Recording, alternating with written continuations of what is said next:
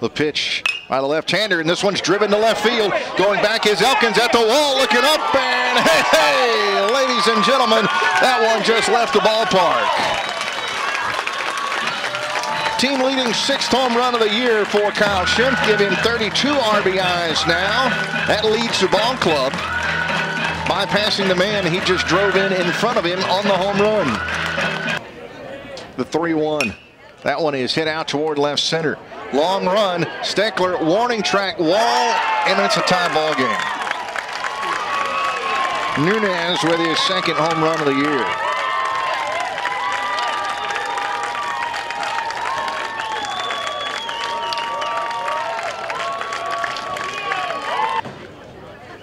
As I don't think you can have too many cute pet pictures, because there's a swing and a miss and down on strikes goes Jeffrey Elkins.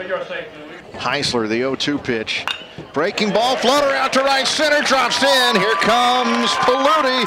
He will score, and the Lions are back up in this one now, 3-2. Into his windup, and the pitch, left-handed hitter. This one hit out to right center. On the run, Paluti looking up, and it is off of the Sign World sign. That is the 2nd level of signs in right center, and that is a solo homer for Tyler Smith, his 5th of the year, and it ties this game up at 3.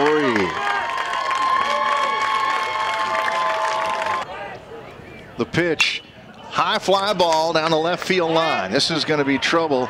Left fielder drifting over, makes the catch. Paluti's going to tag. Here comes the throw. It's off the mark, and advancing to third is Manola. It's 4-3 Lions. Sacrifice fly for Steckler. A foul sac fly. The pitch to Ray, down and in, ball 4, and Pygott walks in a run.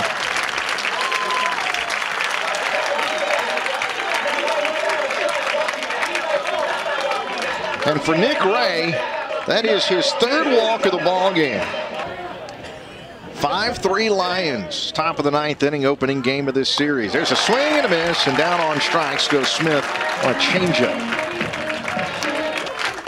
And the right-hander delivers, swing and a miss, and that's the ball game. Lions win the opener tonight by a score of 5-3.